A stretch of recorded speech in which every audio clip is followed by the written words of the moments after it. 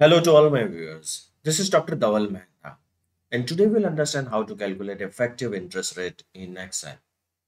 So for this, we'll go in Excel workbook. Here we are given nominal annual interest rate 8%. Number of compoundings.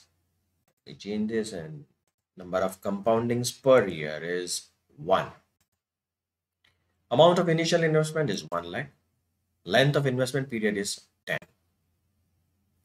When the number of compoundings per year is 1, the nominal annual interest rate and the effective interest rate will be same.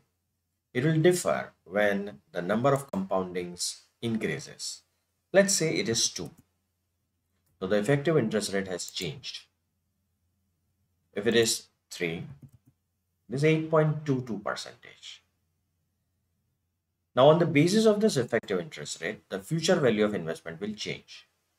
But first we'll understand how to calculate the effective interest rate. So effective interest rate is equal to effect B3, comma B4. Right? You can see here. Now we want to calculate the future value of investment. So I'll activate this FX box. The rate is B8, the effective interest rate. N per, that is the total number of payment periods in the investment is B6.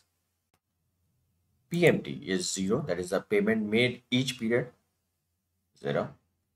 The present value of the investment, minus B5. So this will be minus B5. Click OK. Now let's change the figures and see what future value we will get. If the number of compounding is done 2 times, my effective interest rate is 8.16 and the amount which I get is 219,112. Yes. When the number of compounding is 4 times, the effective interest rate is 8.24 and the amount which I'll get is 2,20,803. When the number of compounding is 12 times, my effective interest rate is 8.30% and I'll get 221,964.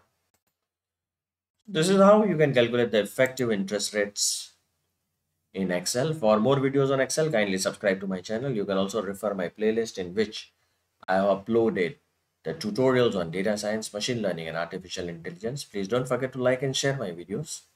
You can also follow me on different social medias, link given in the description box.